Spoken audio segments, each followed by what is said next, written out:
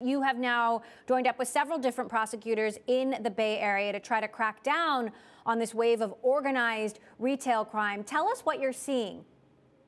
Well, we're seeing something that we have not seen over the years, and that is large groups, really a mob that charges into these stores to the retail, both the big stores and the mom and pop stores, and tries to clean them out in a matter of 1 or 2 minutes and then be on the road. And literally, they had in San Francisco in November, they had 80 people going to Union Square stores. Walnut Creek, they had 70 to 80 people charging in. That's new for us.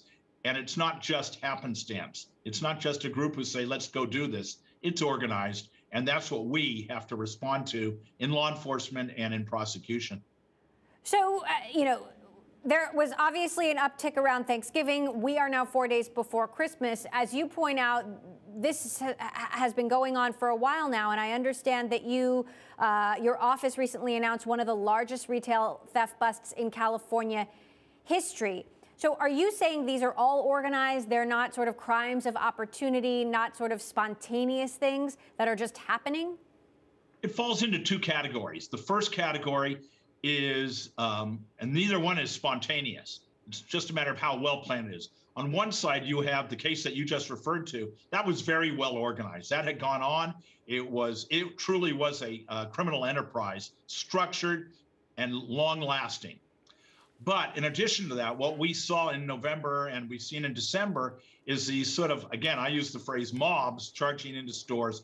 It's organized in that it's a group putting together and then sending out the word, hey, we're going to go do this.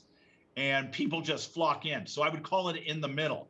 It's not like a sideshow where it just happens to be Friday night and people show up to see the cars spin around. It's more than that. License plates are being covered up. They are looking for law enforcement with their cell phones and exchanging information where officers are located. And then they're charging in with the knowledge that they want to be in and out within 1 to 2 minutes so that the police cannot respond in a timely fashion.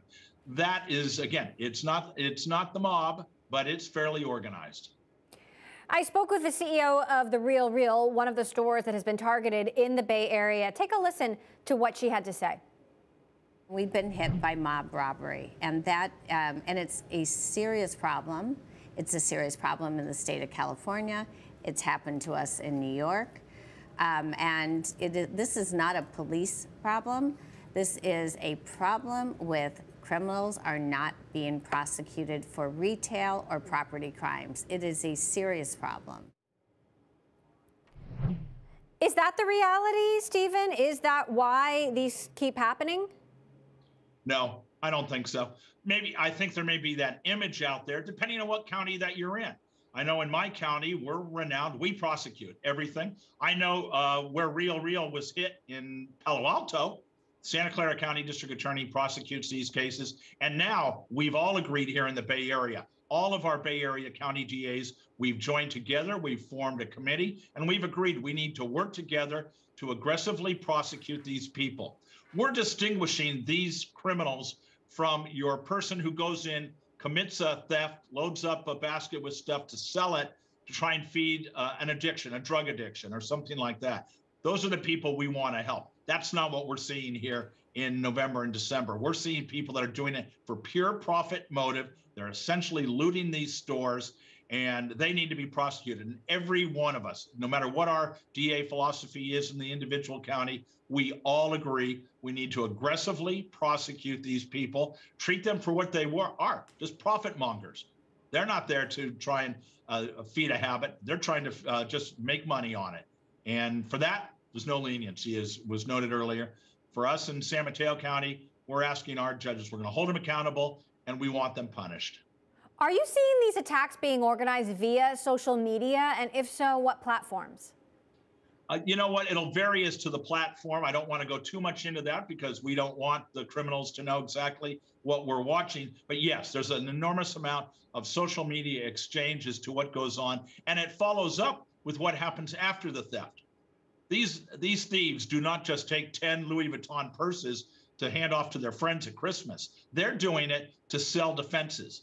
They're putting it out there. And that's the other thing law enforcement and prosecutors are doing. We're going to find the fences, and we're really going to hammer down on them, because if you cut them off, then there's no source for the people doing the thefts to sell their goods. And that's a tactic we've also agreed as a group to try and attack this problem.